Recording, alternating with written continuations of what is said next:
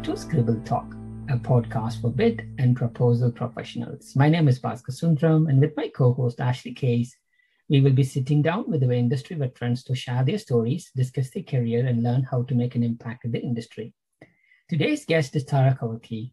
Tara is the manager of global sales proposals for BlackLine, a publicly traded software as a service company where she leads a team of proposal professionals to execute highly technical responses for ITQs, RFPs, RFIs, etc.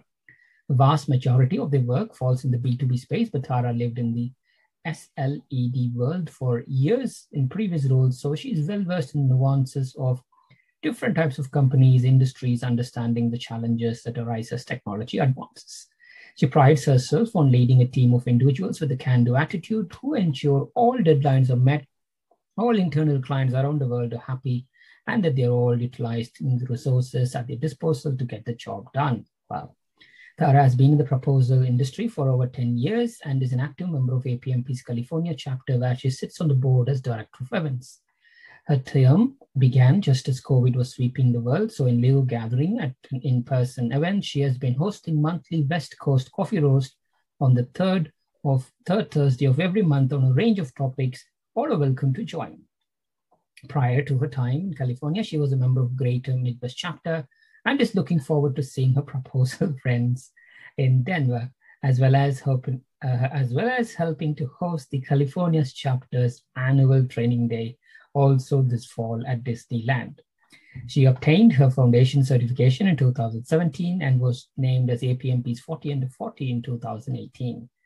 Over the past several years, she has enjoyed being an active participant in the California mentorship program, both as a mentor and a mentee, and is currently studying for the Practitioner Exam that she hopes to pass later this summer. While in college, Tara earned her Bachelor of Arts in Political Science from St. Cloud State University and was a legislative intern at the Minnesota Senate during the same time frame that Jesse the Body Ventura was governor. Ooh. Early in her career, Tara was a paralegal for a number of years at some of the top firms in the country, where she was affectionately nicknamed Tara Legal. That's a nice name, Tara. Welcome to Scribble Talk. Great to have you with us. Thank you so much for having me. Welcome, Tara. Tara, where were you born? And let's talk about your high school and education. Sure. So I was born in a suburb of Minneapolis, a very tiny town called Farmington, and it's about 45 minutes from Minneapolis. And I bounced around a little bit as a kid as far as where I lived, including, three-year stint in Southern California. I started high school in Dallas and then moved back to Minnesota for the rest of high school and college.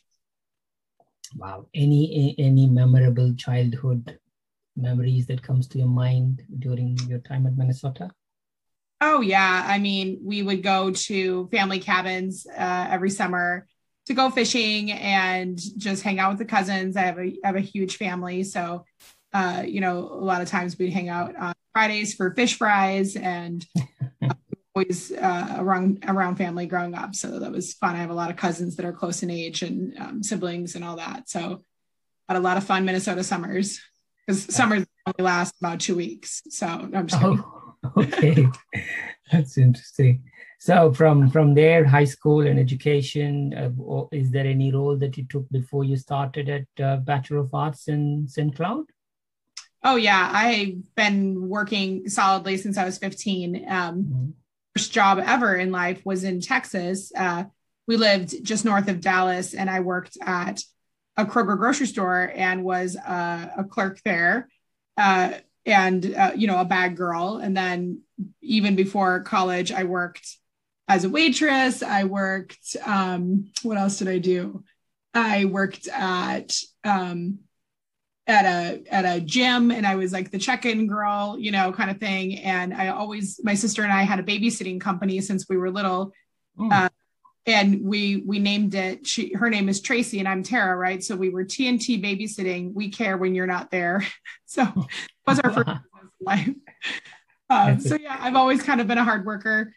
Even through college, I had multiple jobs, waiting tables, interning, and I worked as a government documents librarian in the college library, and always up to something. Got it. And at what point were you there as a legislative intern at the Minnesota Senate? Yeah, it was an interesting time to be there because Al Franken, who was on Saturday Night Live, and he was in the news a few years ago for some not great things, but he was there during that time. And then Jesse Ventura, who was, a professional wrestler, was elected to governor as an independent, which is super rare to hear of. And this was kind of before Arnold Schwarzenegger and Donald Trump and other, everyday folks were elected to office. So he was one of the first. But interestingly enough, one of his first executive actions was to raise the tuition of college students by 6% across the state. And it was ironic because that was the majority of his vote, was the 19 to 25-year-old vote. So people weren't very happy with their decision there. So, but it was a fun time to work there, and got to learn a lot. Wow. And from then on, is that what took you to spending a number of years at being in a paralegal?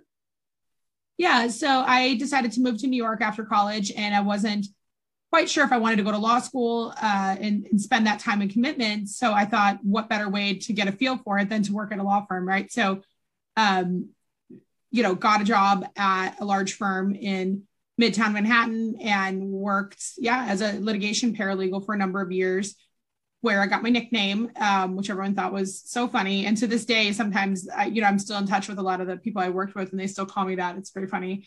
And then I was there for about 4 years, and then I moved to Chicago in 2006 and was still doing the paralegal thing for a number of years, and then segued into electronic discovery, which is just, document forensics for law firms, because it was a natural progression. And that in turn, somebody recruited me to do RFPs for e-discovery, right? So I kid you not, I was on the phone with a recruiter, and he said, I remember you told me once that you enjoy writing and you write as a profession. And I'm like, yep, where are we going with this, right? And he said, how about being an RFP writer for an e-discovery role? And I am on the other line Googling RFP. I had never heard of an RFP. This was, 11, 12 years ago. And I'm like, well, I could probably do this. And he's like, it's, they'll teach you on the job. And, as a proposal writer, as I'm sure once you have that skill set, it's very transferable from industry to industry, right? So started in e-discovery, which was a background I knew. And then I've worked in several industries since that. And it's just it's a little bit of a learning curve to learn a new industry. But once you have that proposal basic skill set, it's good. And I'm so thankful for that first role, because they taught me in what I say is like the right way, right? Like they taught me all about colored team proposals and the different reviews and, all best practices. Whereas some of the other places I've worked have been a little more loosey-goosey with their process. I at least know from a background of like what it should look like and what a well-run proposal team can be. Long answer there, sorry. No, I mean, like it just tells you, how far you are coming, and it's always nice to hear people's journey, how they entered the proposal world. So from that point onwards, you have been in the proposal industry. Right. Any memorable proposal effort? What was your very first proposal, and is there any other memorable proposal that you can think of, Tara? Oh man, I can't say that I remember my first one, but I remember one that is kind of an interesting tale in that it was I used to work for a company that they did collections for the top 400 biggest colleges and universities. We would bid on that debt and try to win the bid, right? So there was a college in Texas, and in these industries, like everything was paper back then, like, 7 copies, double-sided on post-recycled paper, this, that, and the other. So, I learned a lesson on how to utilize FedEx the best way when we had this bid due in Texas at a college. Let's say it was on a Thursday, right? We sent it on the Wednesday overnight, which again, we'll never do. You always send it 2 days in advance in case something happens. And there was a fire at the FedEx facility and it did make it to the destination in time the next day, but it was time stamped. So it got there, let's say at like 11 a.m. But then by the time it got into procurement's hands at 3:30, it was time stamped in their office at 3:30. So even though it had arrived to its correct destination, the timestamp said 3:30, it was due at 3. So they rejected the bid saying it was late. And then, and so you can imagine the fallout from that. The salespeople were upset. Why didn't you send this in 2 days before? And I really had no answers for them other than like, obviously I couldn't help that there was a fire at the facility and all these other things happened. But I kid you not, 2 weeks later, they declared that all the bids that they had received in time were insufficient. So they canceled the bid, re-put it out there into the world. And we basically submitted our same proposal and we ended up winning. Wow. So again, lesson learned, you always send things in 2 days in advance because then if something happens, you can always mail it again the next day if need be, print out another copy or whatever. But yeah, luckily in my current role, we have in the 2 years that I've been here, we've submitted approximately 1 paper bid. So I do not miss those days. Got it, Tara. It's like, how things have changed drastically, right, in this past 5 years. So that's great. So talk us through about your team at BlackLine and what sort of work does your team do? Sure. So I oversee a team of 4 other individuals. We all sit in California in the Los Angeles area. And, we're hoping eventually to broaden our team because we do support hundreds of reps, sales reps globally, including the DACH region, EMEA, APAC, all of it. The Nordic region, we're breaking into South America a little bit more, definitely have all of North America covered. That said, we bid on things that, so basically the way we get our assignments, I've been in roles where we're the ones pounding the pavement, trying to find the opportunities. This role, luckily, I don't have to do any of that. They all come to us through the salespeople, and I'm a working manager, right? So a small percentage of the bids I'll assign to myself. We do RFPs, RFIs, and then interestingly enough, our entire team does the ITQs, the information technology questionnaires for the entire company. So where that might typically fall to InfoSec or other groups at other companies, we handle all that on our end. And that's probably about 70% of what we do.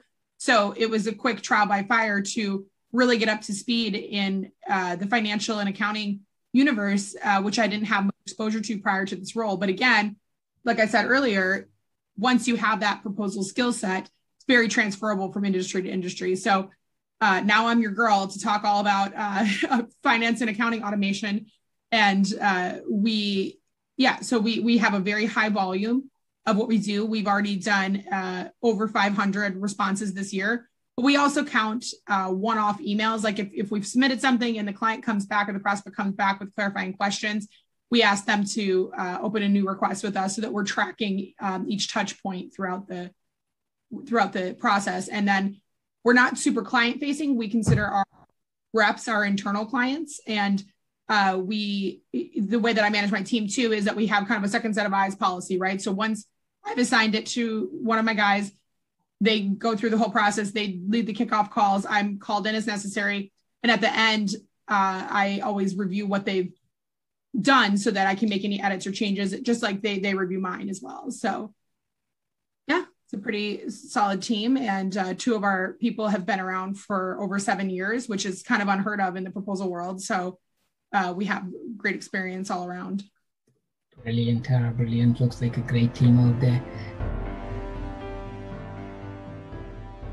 So Tara, I think, from starting as, taking multiple roads to university, even starting your own company with your sister, babysitting there all the way to become Tara Legal, and from there to BlackLine and other things, you've come so far. At what point in your career did you come across APMP as an industry body, and talk us through your association with the California chapter as well? Sure. So I would say I had been doing proposals for probably 3 years before I had ever even heard of APMP. And so I was, I wouldn't say I was very involved in the Midwest chapter, but I was a member and I had gone to a couple of the conferences. And then, I kind of fell away from it for a year or two. And so at the San Diego Bid and Proposal Con several years ago, it was a month before I was moving to California. And I just wanted to double down and get back into APMP in a big way. So I decided to reach out to people in that California chapter to say, hey, can I meet you guys at the conference? I'm going to be there in a month. I'm transferring chapters. What can we do? And Heather Kirkpatrick, who a lot of people know in the proposal industry, she was, she has just so much life and energy, and she took me under her wing. We became fast friends. She's still to this day like one of my dearest friends. And I met Dick Esom, who affectionately known as Word Man around the APMP and proposal world. He became my mentor right away. And the two of them were just instrumental in launching me into the California chapter, where I quickly got my foundation certification within a few months of moving to California. And then they collectively nominated me for the 40 under 40 the following year, which I joke that it was my last year of eligibility. So if it wasn't going to work that year, then I was out of the running forever. So I did get it months before turning 40. And it was kind of special because it was in Florida, where it was the last bid and proposal con that we've had, because it was canceled last year. So we wouldn't have known that was the case at the time, right? So I always encourage people to, despite the fact that I'm still about to take my practitioner, I encourage people to go for it. I think we doubt ourselves a lot.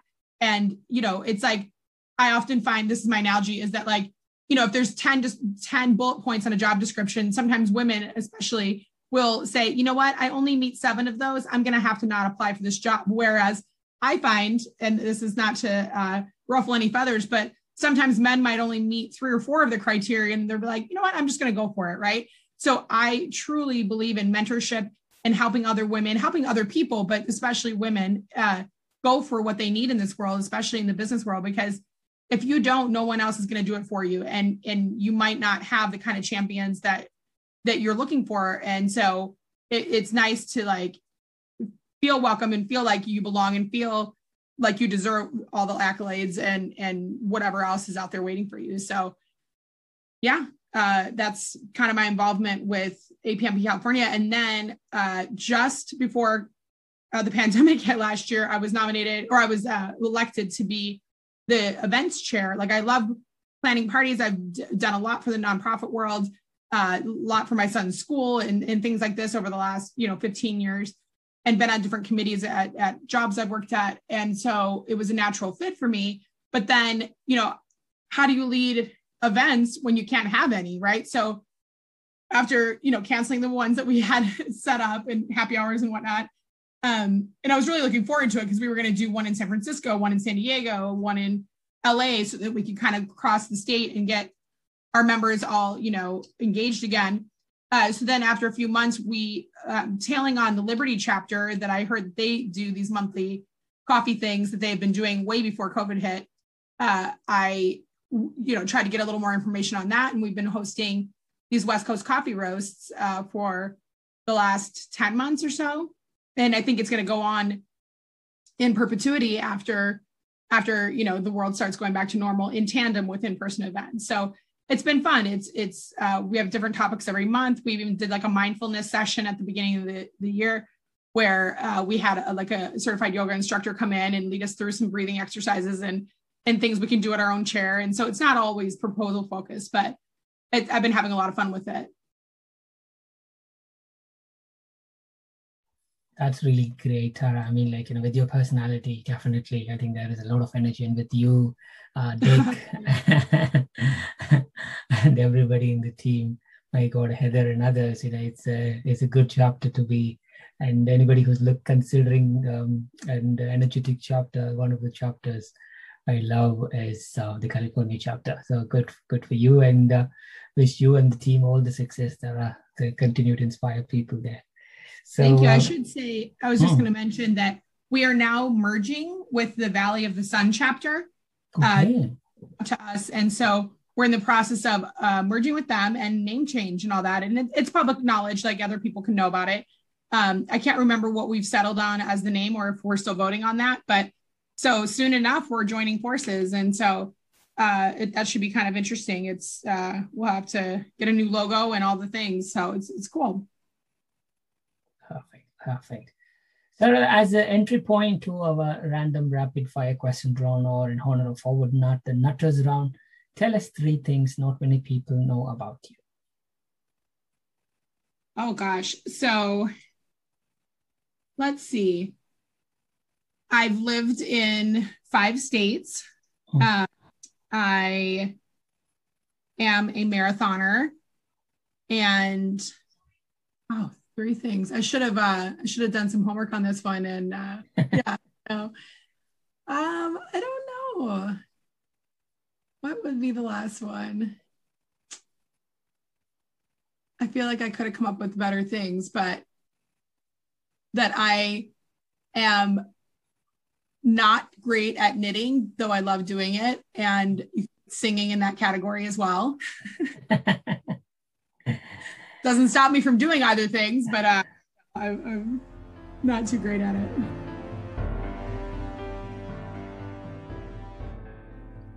Brilliant, Sarah. So that's good. I mean, there's a lot to talk about in what you just said, and a little bit more as well. So what are your hobbies and interests, Tara? What do you do at your free time? So I hike a lot. I'm currently doing a 52 hike challenge for the year, and I just finished my 31st hike. So I have about 21 left to get through the year. And, and I count small hikes and large hikes. They don't have to be, scaling the top of every mountain in order for it to count. I try to set some kind of big fitness goal for myself every year. And so that's my current thing. And my son goes on a lot of those with me, which is a lot of fun. He's 12.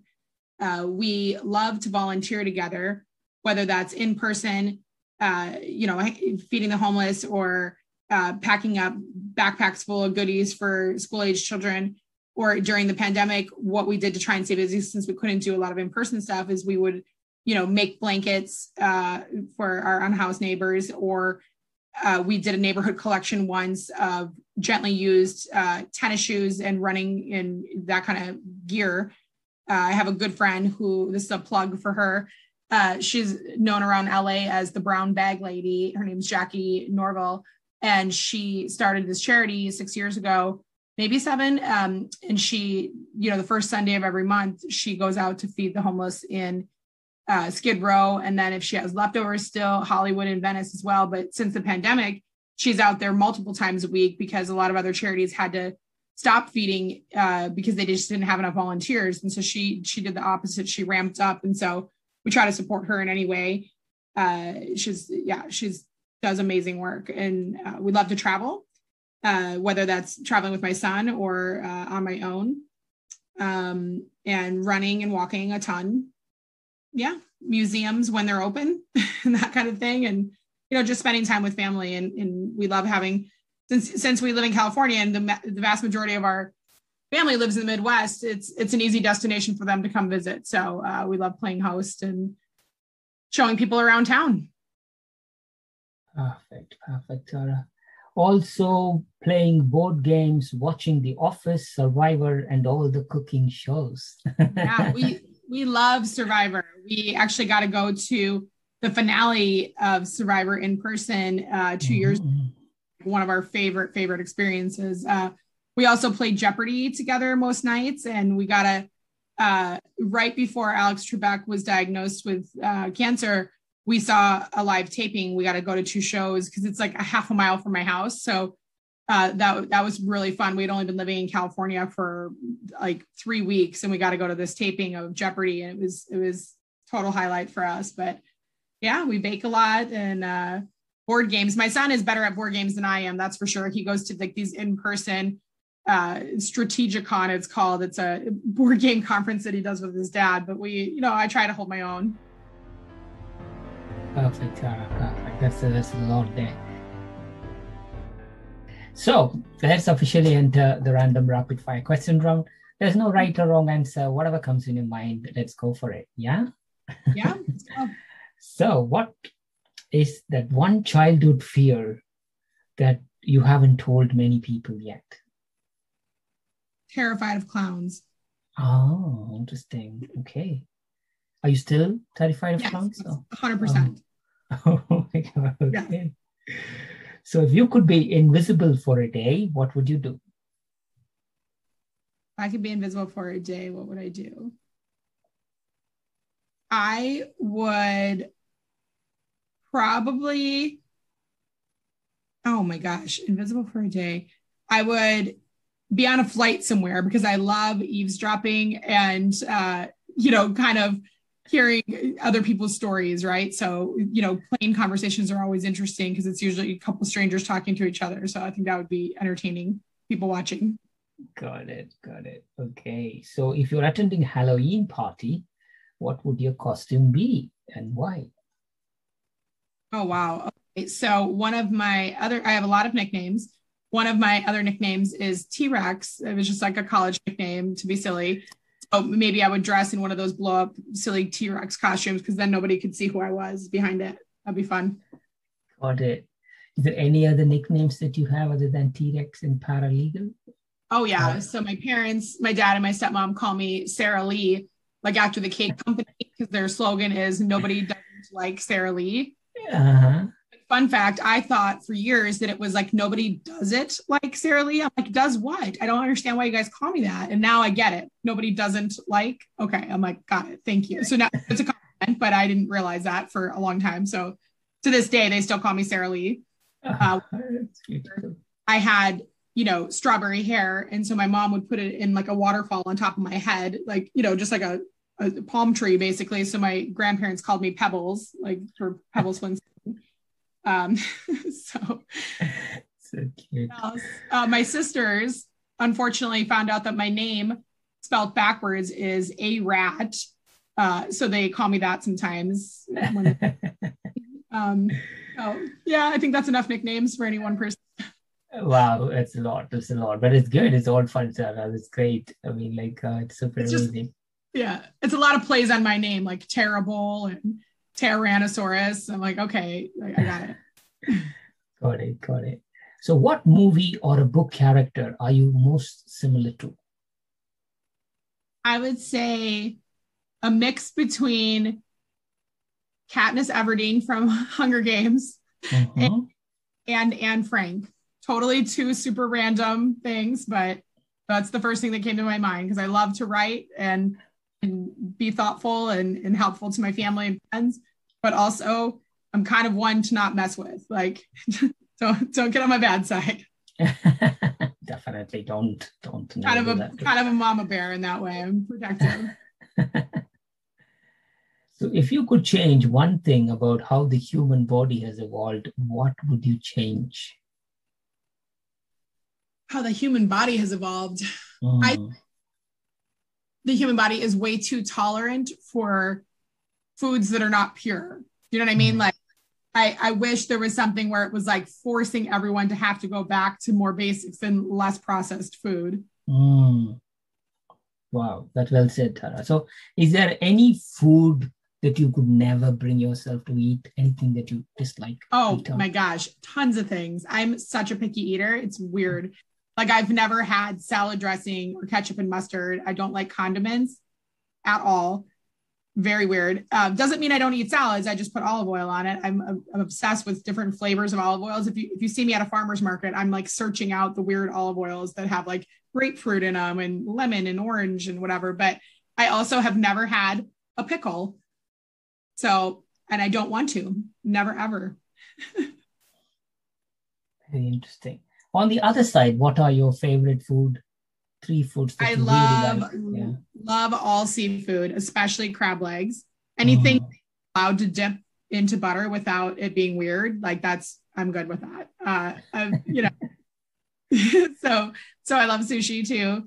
I don't know, Mexican food, pasta. That's good.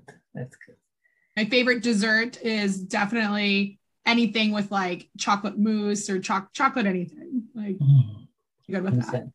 Another chocolate fan. Perfect. Yes. So if you could visit any place in the world right now, where would you choose to go and why? Greece. It's just mesmerizing, from the pictures to the food to the culture. I just want to like wrap myself up in all things Grecian. Got it. So what do you get every time you go for grocery shopping? That I get every time what? Every time you go for grocery shopping? What for grocery shopping? Always fresh fruit and vegetables. We make a lot of protein and smoothie kind of shakes. Every time. It's a proper healthy one, Tara. Nice. So if given a chance, you could just become somebody else, who would you like to be for a day? Ruth Bader Ginsburg.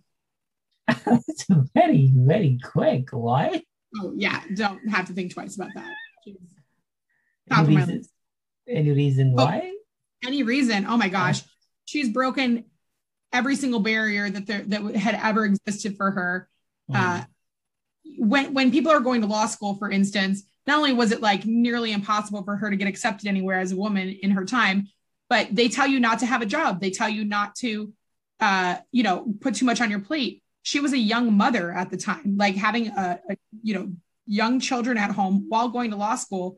And then her husband at the time, Marty, got sick with cancer while he was also in law school. And she ended up doing a lot of his work for him. So she was basically going to 2 different law schools while being a mom, and paved the way for so many people in such a humble and non-braggadocious way, right? She definitely, killed him with kindness, if you will, and just relied on her smarts and her abilities versus having to like awkwardly fight the good fight, right? She did it in such a graceful way that, if I could be her for a day, a week, a month, that would be great. I mean, I don't mind being myself, but if I had to choose.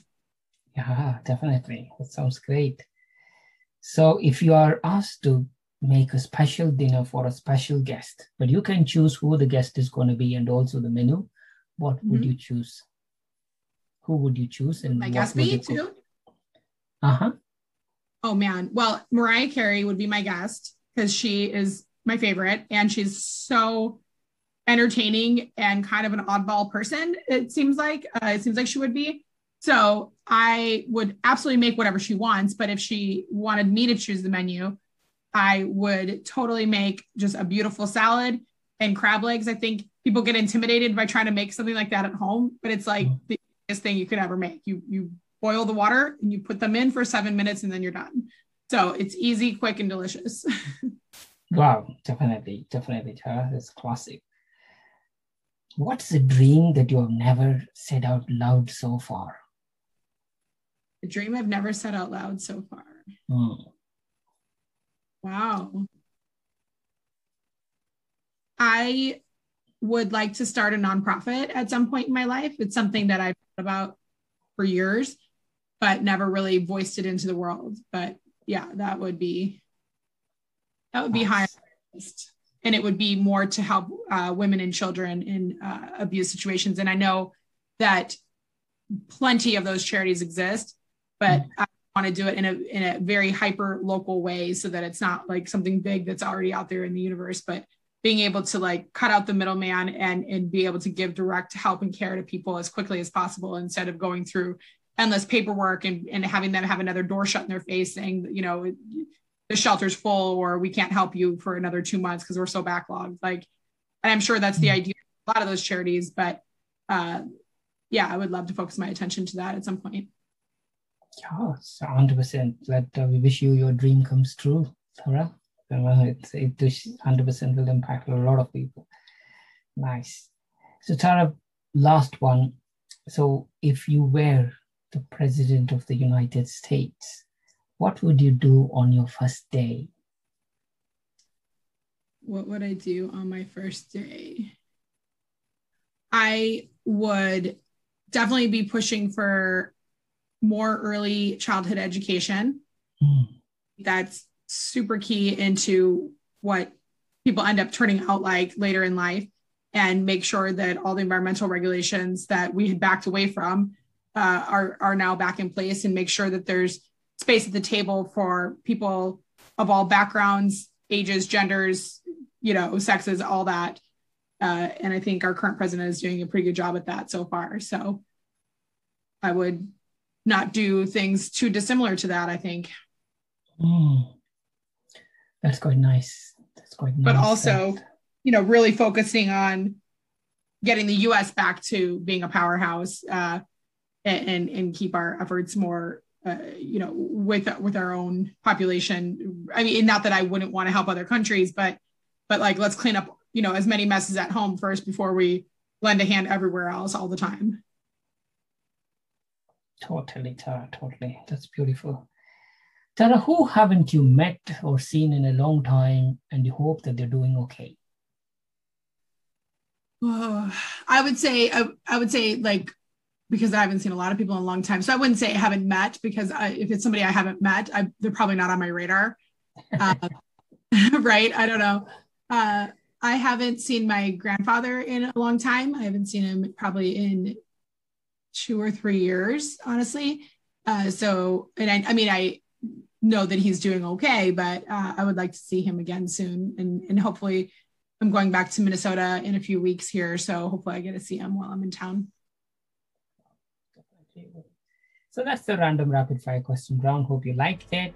Yeah.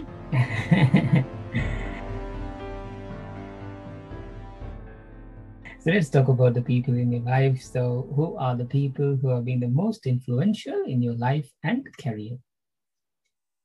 I would say that my grandmothers, all of them have been an influence in my life. Even I had a grandma who passed away before I was born, and then my grandpa got remarried the year that I was born. So I've considered her grandma in my life, but even I hear stories about her and how similar we are. So definitely admire her. And then my grandma on my mom's side, she was always, she was a mother of 10 kids, and she also still found time to give back to others in her community. And so that's always stuck with me, and I carry that over into my own life. And I've had women in powerful positions that have helped guide my career over the years that I don't want to necessarily name out loud on a podcast, but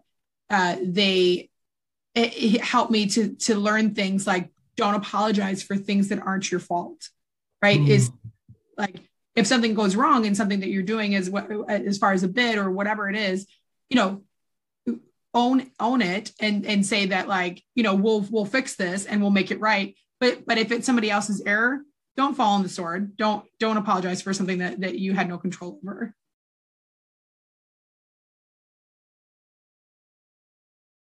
That good?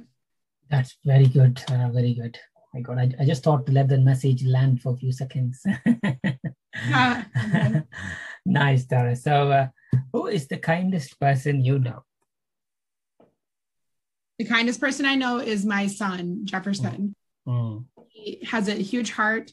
He looks after the needs of others in a way that is beyond his 12 years and considers others' feelings and, gets upset sometimes when we're watching the news at the injustices of the world and, has all the answers to fix it, even if they're not that practical. But I wish more people could see the world through his eyes. Everybody needs a Jefferson, I think, Sarah. I agree. Great. Right. So what's that one personal trait you really like the most about yourself?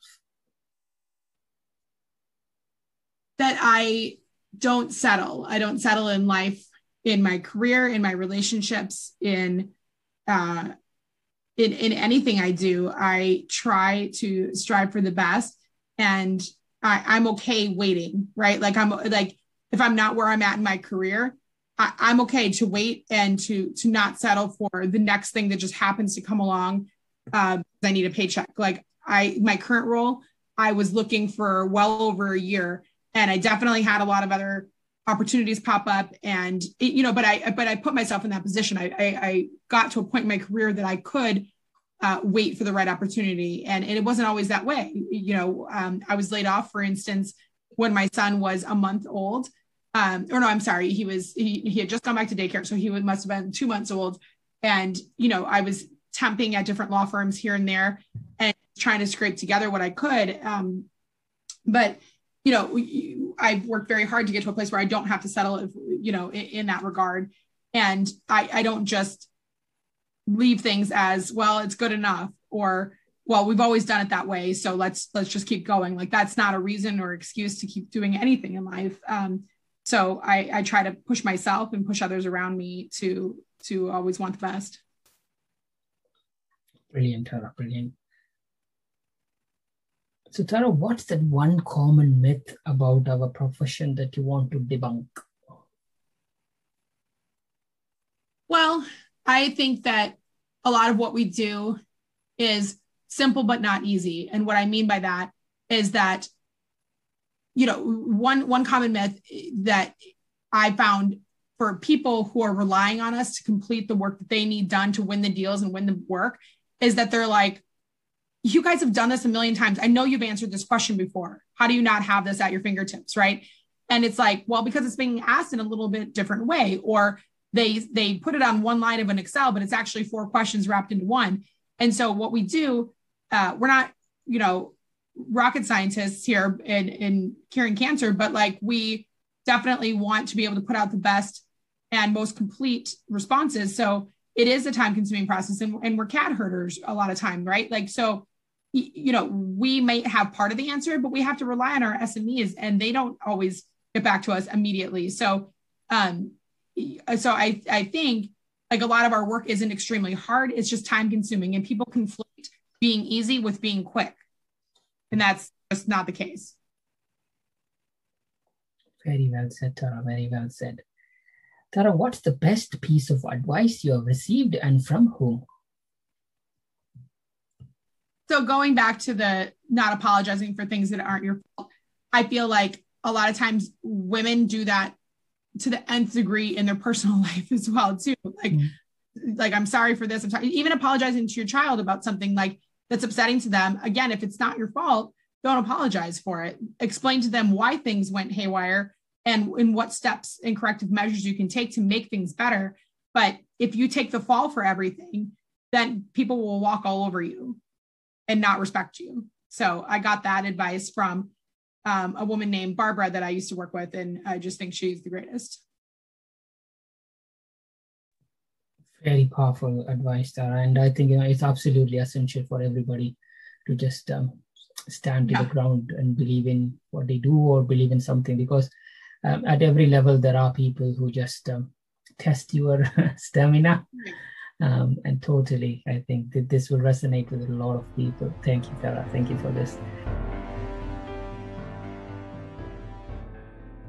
Tara, what's one thing you wish you had known when you were that 15-year-old who was working as a legal intern, or who was running your own company with your sister?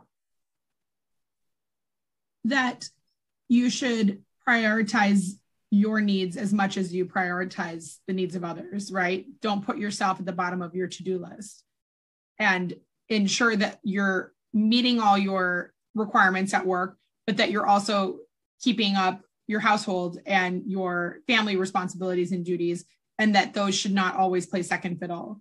They did for a long time for me. And, over the last several years, I've done a lot of work on myself to realize that, it can wait, right? Like if we all, won the lot, I don't like to say like got hit by a bus. On the opposite, like if I won the lottery tomorrow and decided to quit my job, they would replace me in 5 seconds, right? My family will never be able to replace me. So, giving your time and attention away from the office as much as you do in the office, I think is critical for everyone to remember, especially in this like mixed, weird world of like, well, I'm working from my bedroom every day, but I'm at home, but I'm working. What am I doing? So trying to have that separation. Totally, Tara. Totally. Well said. Well said.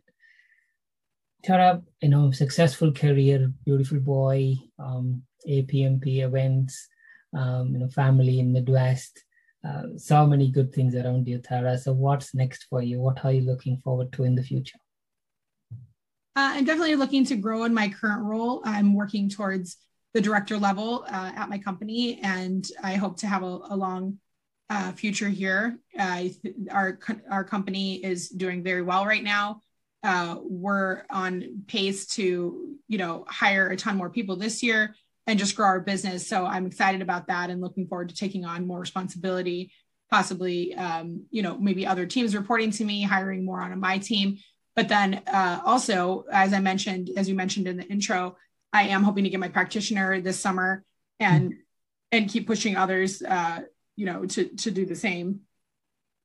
All right, Tara. Wish you all the very best on this. Tara, is there any part of your life or career, or is there anything else you would like to share to the listeners before we close? No, I think we covered quite a bit here today. I would just say, stay involved in your RFP and APMP communities.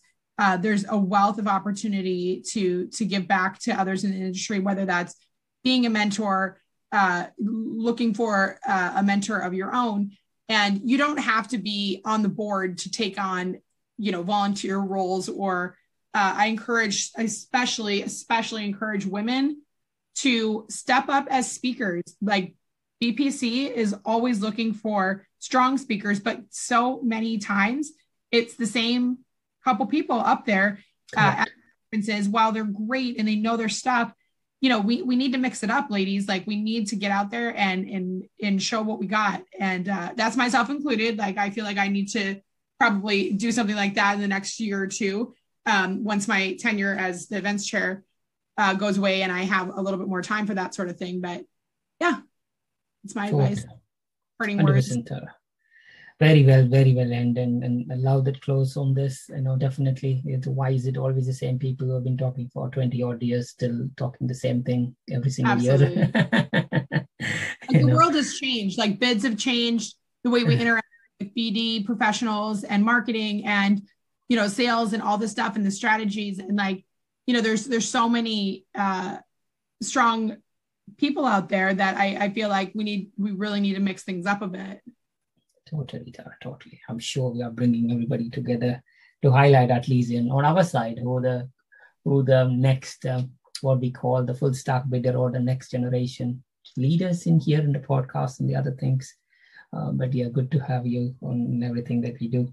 So thank you so much, Tara, for your time today. It's been an absolute privilege and pleasure to have you with us at Scribble Talk. Wish you, your family, your loved ones, your colleagues at BlackLine all the good health and happiness. Please continue to inspire everybody, and stay healthy, stay happy, stay sane, and look after yourself. Keep smiling.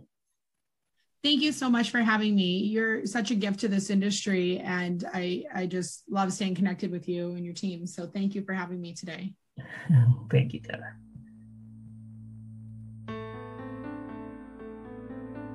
To our listeners, thank you so much for tuning in. Please visit batchuscribble.com/podcast to listen to this episode and check out any of our other previously recorded episodes. If you've enjoyed today's interview, don't forget to subscribe, review, and share the Scribble Talk podcast. We hope you'll check out our next episode, where we interview another industry expert and special guest. Until then, it's Ashley Kays, Bhaskar Sundram, signing off.